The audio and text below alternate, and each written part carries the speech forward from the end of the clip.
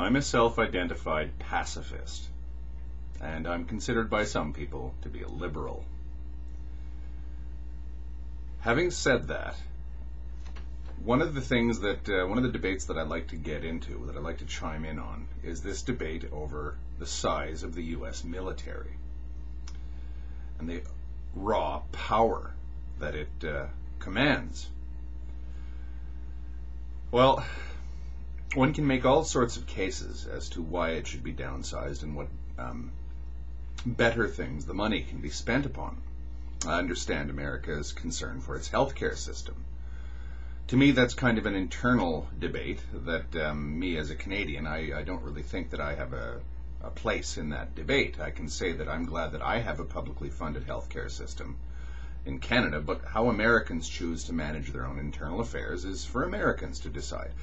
But in terms of the wider world, whether we like it or not, the United States military is a force for stability in the world, and it might be the linchpin of world stability.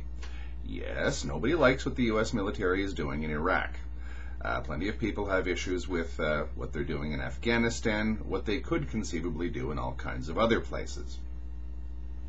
But let's just say, even if the U.S. military didn't downsize, let's just say that President Obama just said, okay, all military bases, U.S. military bases overseas are now closed, and all military personnel are going to be brought back to either American territories or the continental United States. Well, watch what happens if that takes place. Watch how China decides to solve its dispute with Taiwan. Watch what North Korea gets up to. Watch what the Japanese do when they suddenly realize that the great big huge shield, the U.S. Pacific Fleet, is now gone. Watch what they do. Watch how suddenly their military budget goes through the roof. Watch what Iran decides to do vis-a-vis Saudi Arabia. Watch what Iran decides to do vis-a-vis any number of its neighbors. Even in issues like smoldering Balkan conflicts that could at any moment break out, generally the ultimate sobering factor in all of this is the ultranationalists, the militants in that region, have to look over their shoulders at what the Americans are going to do if they decide to fool around and get crazy nationalist.